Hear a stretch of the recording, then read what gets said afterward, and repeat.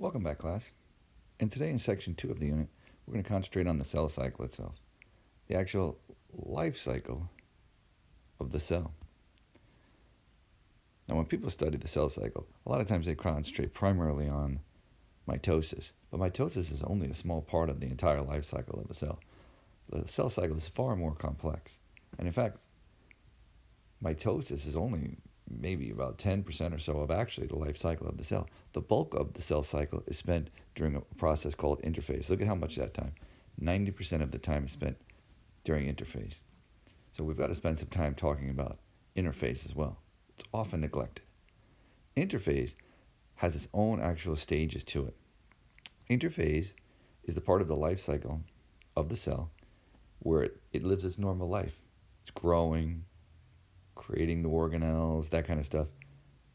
But then, interphase also involves the preparation for cellular division. Why it moves into that part, we'll be talking about in the last section of the unit. Interphase has 3 different stages. G1, and the G stand for gap. Gap 1, this is the primary growth phase of the cell, when the cell has already divided, and now it's living on its own, if you can imagine. It has all the genetic information it needs. It's producing new organelles, so it can take care of all the business of being a cell. But then eventually some chemical, a protein, will trigger the cell to let it know it's getting ready to divide. Perhaps the cell is getting too big. Maybe it's a skin cell and there was a cut and it's got to kick into production of new cells, whatever the case may be.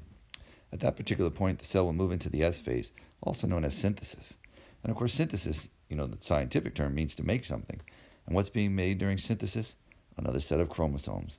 This is the stage where the chromosomes replicate. And then the G2 phase, or gap 2, is when the cell gets serious about getting ready for cellular division. At this particular point, enzymes and other types of proteins that are necessary for cell division to take place kick into production. From interphase, the cell will then move into the mitotic stage, mitosis, where division will take place.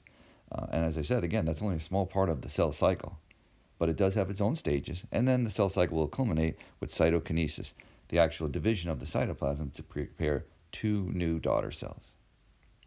So let's look again at interphase a little bit. This is a great diagram here that talks about the entire cell cycle, but you can see interphase takes up almost the entire part of the pie here. That's a huge chunk of the life cycle of the cell. Again, you can see the G1 phase where the cell is growing, the S phase where DNA replication takes place, and then the G2 phase whereas the cell gets ready for cellular division.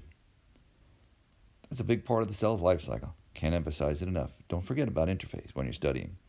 Then we move into the M phase, which is where mitosis takes place. And remember, mitosis has its own stages, which can be memorized with this very terrible acronym PMAT. Maybe you learned this already in school. P standing for prophase, M for metaphase, A for anaphase, and T for telophase. At this particular point, the cells are ready to finally tear apart and create the 2 new daughter cells. That last part where the cytoplasm actually tears apart is called cytokinesis. And then the process begins again with interphase, with the 2 new identical daughter cells. Make sure you study this diagram. I'm going to put some emphasis on it. This is a great diagram to help you visualize this process in your mind and help you remember it. Now let's go through the stages. So now let's move on into the actual process of mitosis, the division of the nucleus. Okay. And we'll begin first with prophase, which is the first stage of mitosis. That's the P in PMAT. And since we're talking about eukaryotic cells here, we're talking about the nucleus. And prophase is about getting the nucleus ready for division. So what's going to happen? The nucleolus will have to disappear. We talked about that, what that nucleolus is, remember, earlier in the year. The chromosomes will condense together and coil up. You'll see now they have the traditional look of what you think of with a chromosome, with the pairs of sister chromatids, one on each side. Centrioles will develop and move to opposite poles during prophase. There's your centrioles there. Those are your poles. Spindle fibers will begin to form. That's these structures here, which will be so necessary later for cellular division. And then the nuclear membrane will start to dissolve and disintegrate so that the genetic material can, of course, get out. Otherwise, it wouldn't fit through the little tiny pores. And don't worry, new nuclei are going to form later. From prophase, we'll move into the next phase, which is metaphase. And meta you can use to remember It starts with the M there, like in PMAT, the M. M also is the beginning of the word middle. And in metaphase, that's about the chromosomes lining up in the middle of the cell, or what's called the equator, or sometimes referred to it as the equatorial plate. And that's where the chromosomes will line up in a special way that their chromosomes will line up on the spindle fibers attached at the centromeres. And this is beginning the preparation for the actual tearing apart. So you'll notice that it's orientating itself, so you have the sister chromatids, one on each side. So what's going to happen is now those chromosomes are going to start to tear apart to move to the new daughter cells that are developing. So one chromatid will go to one side, another chromatid will go to the other side. And remember, there's actually double the amount of genetic information right now. So what's going to happen is it's going to be divided in half, so that one side of the cell will get some and the other side of the cell will get some. And each cell will get the exact same amount, or will end up with the exact same amount as the parent cells had, or the parent cell, excuse me. This is anaphase. That's the A stage in PMAT. In this particular stage now, the chromatids have torn apart at the centromere. They've separated, and now they're moving to the new two daughter cells. Now, each daughter cell has the same amount of genetic material as the parent cell had. Remember, way back in interphase, the genetic material was copied or doubled so that there would be enough so that each daughter cell would have the exact amount of identical information that the parent had. And this is an actual graphic. You can see here in a plant cell what it looks like. And you can see how readily the genetic information takes that dye. You can see that purplish pink color there. That's the genetic information stretching apart during anaphase. And you can even still see, if you look carefully, the spindle fibers in this actual image here. So anaphase is about the genetic material tearing in half at the centromeres and dividing. So we're left with basically one stage, which can almost is running concurrently. The cell may actually start to do this at the same time, which is telophase. Telophase, the cells start to stretch apart.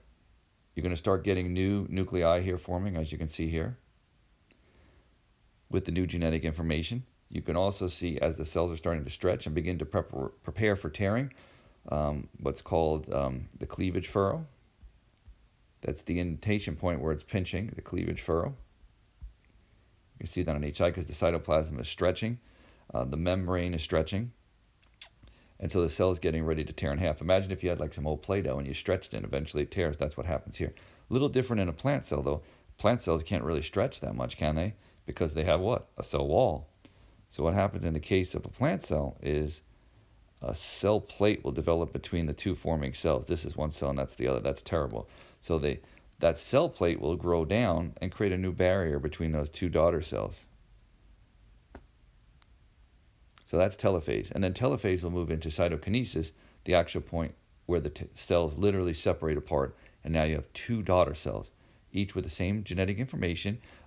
Basically, they each have half of what was the organelles from the parent, and those organelles will divide and reproduce and produce more organelles. And you have a fully functioning daughter cell that basically, for all intents and purposes, is identical to the parent. And so the process will begin again. And which stage will you move into now? Interphase again. Here's a little joke for you. Mitosis. This is the process of division in Mike from Monsters, Inc. In the last section, we'll talk about the cell cycle and how it's controlled and regulated. This movement from one stage to the other is not magical. There are actually chemical triggers that actually move the cell from one place to the other. And that's how we'll finish out the unit.